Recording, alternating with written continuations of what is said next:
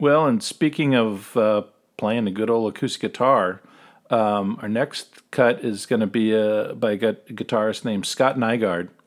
And this is off an album, Todd, that you produced that's kind of a collection of old-timey or old-time songs where it kind of meets bluegrass. Yeah. The working title was Hillbilly Hot Tub. I just wanted to do some simple instrumentals, no pre-work whatsoever. Just got together a lot with Scott and just old-time tunes. Didn't talk about it or think about it that much. Just did it, you know.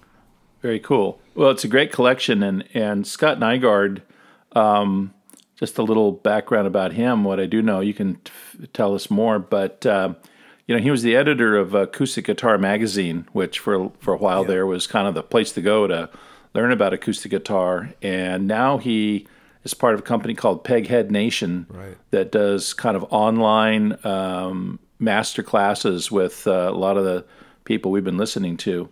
And he also was in Tim O'Brien's band for a few years. Tim O'Brien and the O-Boys did some great records. He's recorded with Chris Thile and Jerry Douglas, Laurie Lewis, and I kind of think of him as a kind of Americana kind of roots master. Like he's kind of really into the old-timey kind of fiddle tunes and things, isn't he? That's why I called him for that project. I knew him from Laurie Lewis Band, Tim O'Brien Band, and just being in the Bay Area. He was one of the guys, and I thought he was the most expertise in that field of what I wanted to do.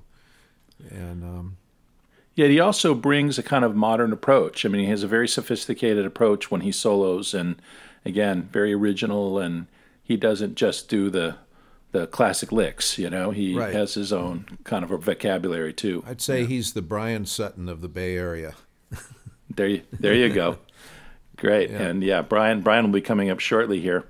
But so let's listen to an old fiddle tune called Liza Jane, with Scott Nygaard on guitar and our guest Todd Phillips playing bass on an album he produced called In the Pines.